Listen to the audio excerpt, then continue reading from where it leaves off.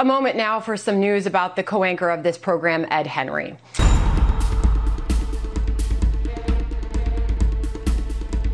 After a recent claim and investigation involving sexual misconduct in the workplace, Ed has been terminated from Fox News. In an internal memo to employees, Fox News Media CEO Suzanne Scott and President and Executive Editor Jay Wallace addressed this very serious issue in an effort to bring full transparency to it and emphasize that we will continue to strive to maintain a safe and inclusive workplace for all employees. Rotating anchors will be sitting in with me until a replacement is named. Let's talk about what's behind you, because I've interviewed various Democrats on the show, and they'll tell me this is a fantasy. There's no new wall being built. They've said that. Well, this was not here 2 weeks ago, so this is all brand new wall. This goes miles up the mountain over here. This goes, I mean, you're seeing that this goes miles down in this direction. I'm going to donate part of my liver on Tuesday.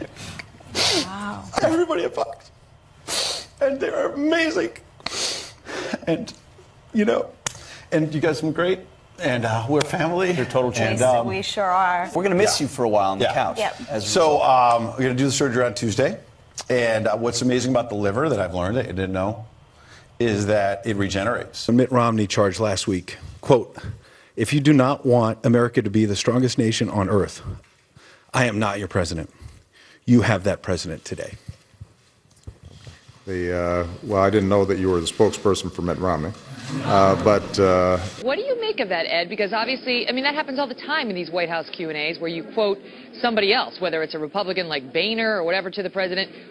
Why do you think he took issue with that? In these news conferences, it's pretty typical to quote political opponents, whether it's John Boehner, whether it's Mitt Romney. Here's what they're saying. What's your response? I was trying to put it in the broader context of not just Mitt Romney, but there are a lot of Republicans out there who have charged that this president leads from behind. I understand it's a tough job, and God forbid there's another terror attack. Every one of us is going to be second-guessing you, and that is extremely difficult to be in the Oval Office. That's okay. But as you said, you took that on. You put it on your back. And so my question is, do you have any personal regrets? You're not addressing the fact, the public statements you've made to reassure the public. Your Director of National Intelligence, James Clapper, months ago went up, got a question from a Democrat, not a Republican, about whether some of this was going on, and he denied it. Doesn't that undermine the public trust? And you're conflating, first of all, me and Mr. Clapper. And he's still on the job. I understand. But what I'm saying is this. Ari. A couple days ago, the White House was very unhappy about Boehner's decision to show up at the White House with just 18 or 20 Republicans instead of the entire conference. But it seems like it was actually one of the most productive meetings that have happened since the shutdown. Do you regret the